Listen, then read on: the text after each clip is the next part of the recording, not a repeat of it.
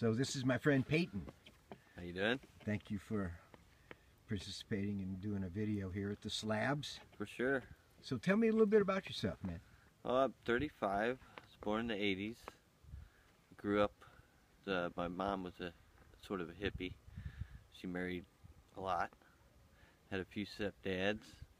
Learned how to pretty much just consider life and value it as it came, as right or wrong, you know, a good example or a bad example, you know, on my own.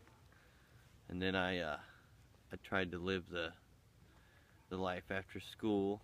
I hitchhiked for about 8 months. I came out here to Slab City when I was 16, 96. Wow. And I stayed here for almost 2 weeks. It's just a day or two short of 2 weeks. And I really got a sense of the life out here and what could be, you know, on the real down and dirty, what exactly what you need, and you know, the monetary value was very minute here back then even. And so I went back to Missouri, and I lived with my wife Ellen, and we've been together for 16 years, and I've done the whole society and worked for a living, done a lot of different jobs, and just realized that, you know, I'd be a lot more happier out here on the road. So last year I sold my house and my property and my trucks, and I bought an old bus and converted it into an RV, and I've been traveling on the road for about a year. Went up to Washington after Denver, and then down to Astoria, Oregon, where I worked at the KOA for about 3 months. And then I moved on down to the coast, down on to California, and down here to Slab City, back here. I've been here since January 2nd, about 3 months now, and really getting back into, you know, life like it was when I was a kid, you know, when I came out when I was 16. Yeah, really getting back into that. Learned how to make jewelry from my friend John. He's a really good artist, and he took time to teach me how to make wire wraps, and I'm going to pursue that and try to perfect that and use that to substantiate my life on the road. So tell me a little bit about what's that like, living on the road?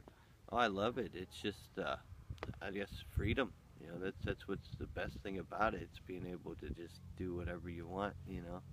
If I feel like going north, I go north. If I feel like staying where I'm at, then that's what I do. You know, it's just the ultimate freedom, you know, kind of like... Do you find it to be a little bit like you probably lose a little comfort? Oh, yeah. Living on the road compared to living in the house. Definitely, yeah. It's a lot of work out here.